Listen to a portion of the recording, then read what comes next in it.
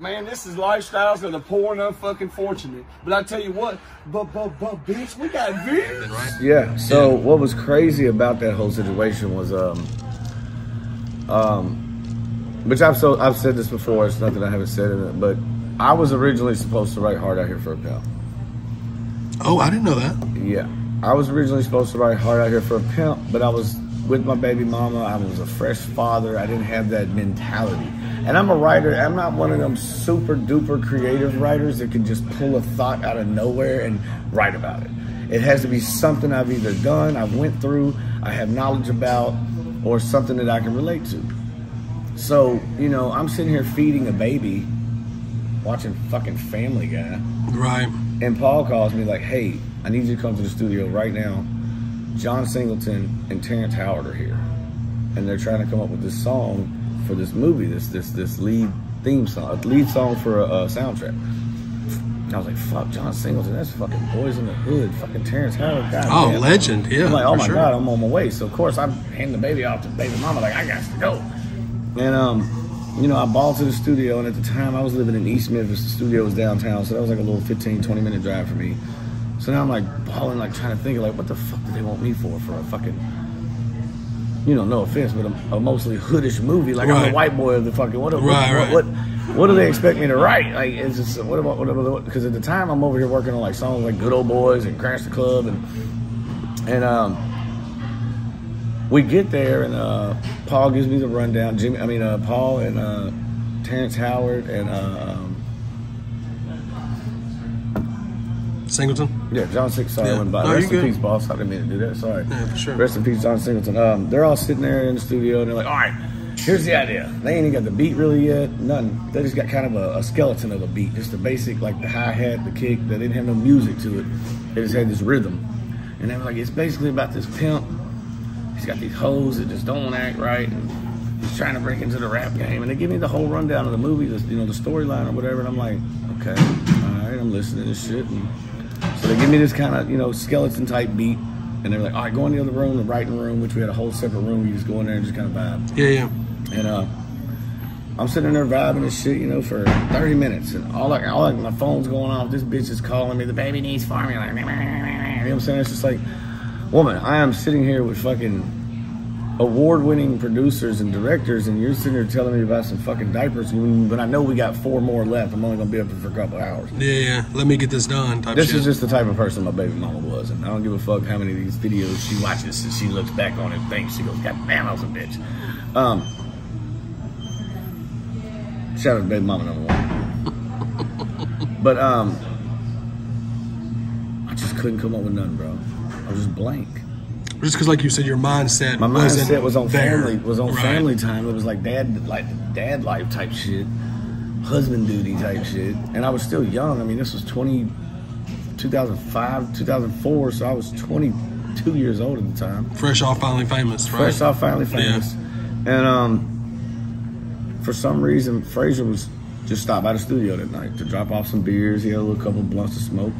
He just happened to walk into the little writing room first, because usually that's where everybody was hanging out. That's where we smoked and drank and shit, and then all the business happened in the studio. So he walks in, I'm sitting there by myself. He's like, what's up? What you working on? I was like, man, nothing. I can't fucking figure this shit out for nothing. He was like, well, what you got? I said, bro, John Singleton, Terrence Howard are in the other room. He was like, for real? I said, yes, they're working on a movie. I can't come up with nothing. He was like, well, let me hear the beat. Let me hear what's it about. I told him the whole storyline. The man sat there for no bullshit. No lie. I give you your motherfucking props, boy. Motherfucker sat there for about 30 seconds. The man said, hard-headed hoes. I want to be a rapper. He said, man, look, it's hard out here for a pimp when you're trying to get the money for the rent. That easy. He goes, with the Cadillacs and gas money spent, we'll have a whole lot of bitches jumping ship. I was like, and I just walked the fuck off. Yeah, he just walked in. I walked into the studio. I grabbed Paul, I grabbed Juicy, I grabbed Singleton, Terrence Howard. I was like, look, man, this is not my song. I said, Frazier Boy just walked in, and in fucking 20 seconds had the hook wrote. And I wrote that motherfucker down real fast as he was writing it. And sure enough, he went in there and he dropped the hook. He rapped it. You know it's hard out here for a pimp when you're trying to get the money for the rent. He rapped it. Yeah. And then they had Taraji P. Henson come in and she killed it. Like, and I was there the night she came in and, you know, I was like, oh my God, that was the best assist I've ever, I mean, that was an assist to just a, yeah. Yeah. It was a Gary Payton and Sean Kemp situation. Man, it seriously was, bro. That was, man. Salute to was Frazier boy, man. Yeah, salute to Frazier, man, because that was an assist that and it was a very professional assist on my behalf. I feel it wasn't me hogging the ball and trying to, you know, I got 3-4 OGs in here trying to make some magic, and I'm holding them up. So my this is what's funny that I've never said on camera. So in real life, I was the only person holding them up for making that song, and then Frazier boy came in and made the play. All right. The movie comes out, drops, wins the Oscar. In the movie, when they're trying to record Hard Out Here for a Pimp, there's music playing next door at DJ Paul's house. And they go next door to knock on the door and be like, hey man, can you turn down the music? It's me playing in the background. Lil Wyte, we ain't playing. It's playing in the background. Oh shit. So I was slowing them up from making the song in real life, and somehow I was slowing them up in the storyline in the movie with the song choice they chose. Because Paul said it was supposed to be something else, and they were like, no, we're promoting Lil Wyte right now, so let's play We Ain't Playing in the background, and we'll give him that shine since he didn't get to be on the song. That's love. That's love. And that was Paul, them, but that was them incorporating all their artists, and you know what I'm saying? That's how Paul and Juicy used to work. They would intertwine shit. And man, when I figured that shit out, it was like years later. I was like, holy shit. I was like on mushrooms or something when I figured it out. I was like, damn, bro, that's deep. Yeah. I was holding them up in real life and in the studio. So fast forward 8 months, and the Oscar goes to 3 6 Mafia. They win. They fucking win the Oscar over goddamn Dolly Parton. Yep.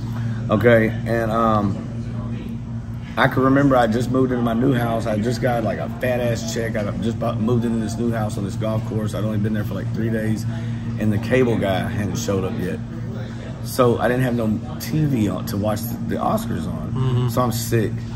So my partner, Big John, shout out to John. Me and him have always been the biggest 3 6 Mafia fans. He shoots over to my house, and he's got it pulled up on his phone where you can hear it. He's got the app or whatever. And I mean, I remember he just had it pulled up on the radio, like the Oscars were on the radio, or he had something. And this was it wasn't no app. This wasn't smartphones yet. It wasn't no smartphone. He had like a BlackBerry or a fucking something. Something. And we were all crowded around this phone, bro. In this nice big ass house, just crowded around this phone. Everybody like, shut the fuck up, shh, shh, shh. And it was Queen Latifah. You know it's hard out here for a pimp. And I lost it. I was like, oh my God, the assist of the century. Just won a motherfucking Oscar. And I remember going to my bedroom, bro, and crying my eyes out, just crying. And I mean, like, I didn't even get the Oscar. I didn't care, but the team did. You know what I'm saying? No, for sure, y'all always. It's like y'all all want it. Yeah. As soon as Frazier got home, Frazier was real as fuck for this. As soon as Frazier got back from LA, he came straight to my house. He was like, here, hold that. Just hold it. And I just held it, and I was like, what the fuck, bro? Like, what the fuck? How did we get a 10-pound chunk of gold from this? He was like, bro, thank you. I was like, no, shit, thank you for help. Dude, you did that, bro. I was finna drop the ball and fuck up everything. He was like, nah, man, we did that together. That was teamwork. That's number love.